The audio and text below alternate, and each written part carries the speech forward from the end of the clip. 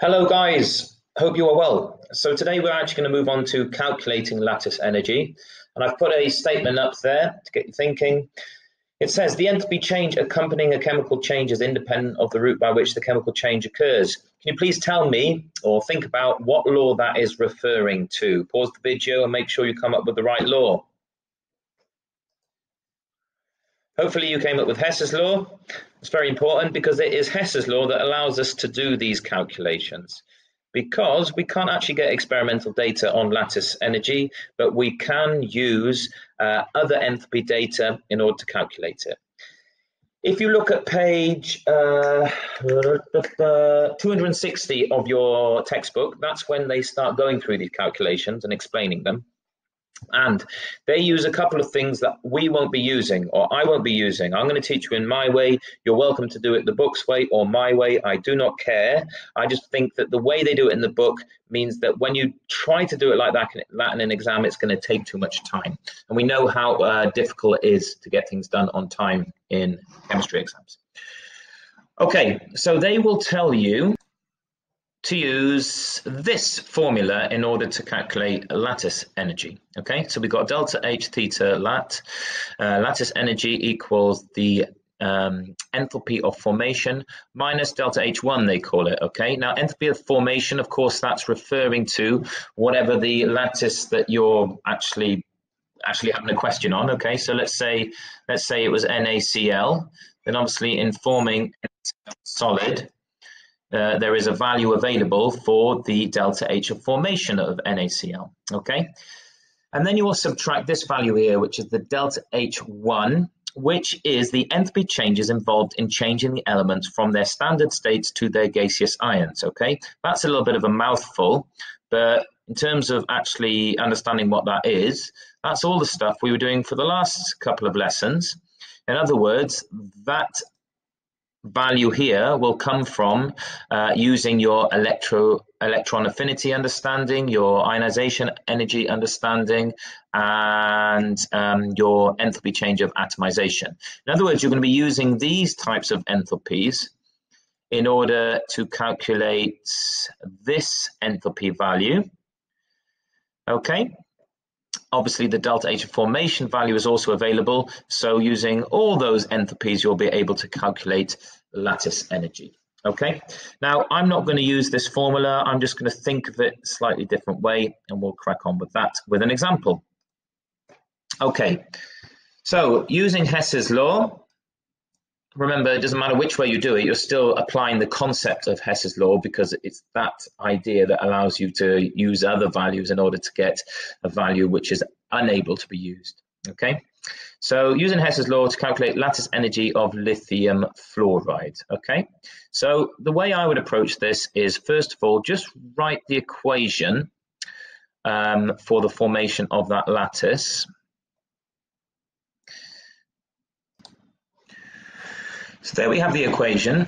Again, this is really just putting a definition into equation format. We've got 1 mole of lithium fluoride being formed from scattered gaseous ions, okay? And that's what lattice energy is by definition. Right, so I'd start off by writing the equation. That would be my step 1.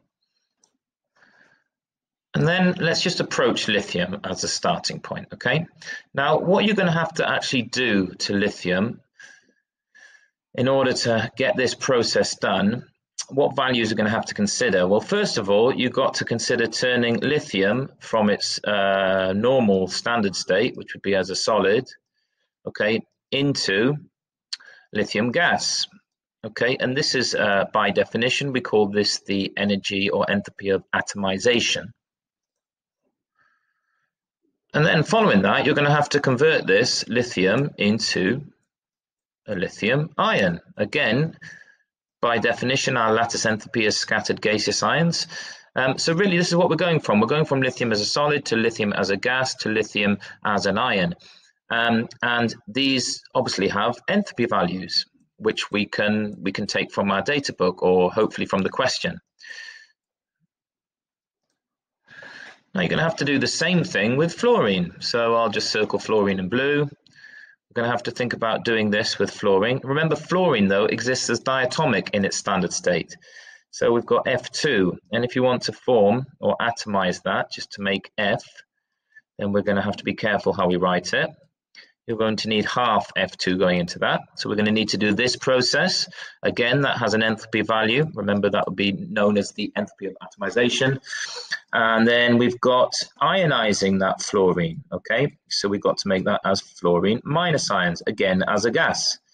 So all I'm doing really is showing you how you go from the standard states to actually forming the states that are represented in this lattice energy equation. Forgot to put my delta H value in there. And just to be very clear, I've only put these in as enthalpies, but remember this would be the enthalpy of atomization. I should put 80 in there. The same here, this would be enthalpy of atomization. This here would be an enthalpy of ionization. In other words, this is an ionization energy value. Okay, so that would be an I, and it's going to be the first ionization value because it's just taking that outer electron, just one electron. Now this enthalpy value here will be an electron affinity value. Okay, so that would be an EA value, electron affinity value, because you're gaining electron, or it's the enthalpy of getting an electron. So we have all these enthalpy values available, and that's the real point here. That's available, that's available, that's available, that's available. Okay, so we can sum all those values. And of course, we have this value available as well. I'll just put that in a different color. The enthalpy of formation of lithium fluoride, just like any other ionic compound, you'll be able to get that from the data book too. Okay, so we also have this value. Then, similar to how we approached problems with Hess's law in chapter 6, I've said the easiest way to do this is just to sum everything up, just actually add up all the values, and just make sure you change the sign if the process is happening the other way around, okay? So you can add up all values and just think of it as if the process is happening the other way around, change the sign, okay? It's probably better if I just explain that by actually doing it. It's going to make more sense. Okay, so then you need to consult the data booklet and get all the relevant values, or hopefully they'll actually just give you it in the question to save you kind of jumping back and forward between papers. So here are the different values. For lithium, we've got enthalpy of atomization here, then we've got ionization energy here, or first ionization energy here. Then we've got enthalpy of atomization of fluorine, electron affinity, or first electron affinity of fluorine here. Okay, so there you've got your values, and then you've got your enthalpy of formation of lithium fluoride itself.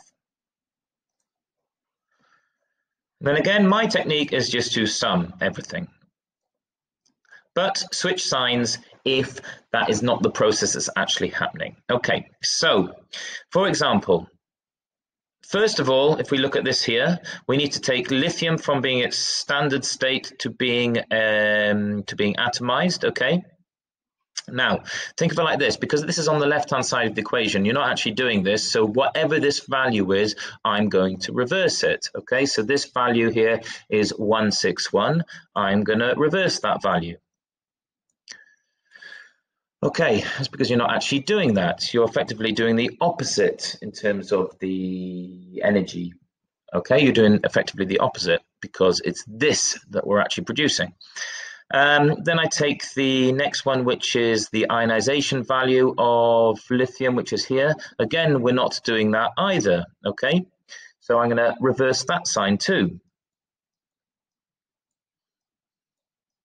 Like so. Then we're on to fluorine now. Okay, so we've done that and we've done that. We're now on to fluorine here. Okay, so I need to sum up with the enthalpy of atomization of fluorine. Again, this is not something we're doing because it's on the left-hand side of the equation. So again, in terms of the energy, I need to do the reverse energy. So this is going to be minus 79. Then the next one is actually forming fluoride ions. Again, this is something we're not doing. I reverse the sign. So that was minus 328, as you can see there. So, and I'm changing that to plus 328. Oh, sorry, my bad. Nope, that's correct. I'm just confusing myself now. Okay, so I've reversed the sign there. Now, our final value here is to add the enthalpy of formation.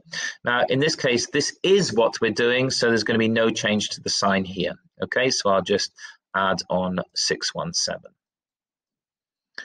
Right, if you tot up all those values, you're going to get your lattice energy for lithium fluoride, which is minus 10.49. And obviously you need your units here. I haven't bothered putting the units in here because all the units are the same. And I knew I was going to put it in the end. So that's kilojoules per mole.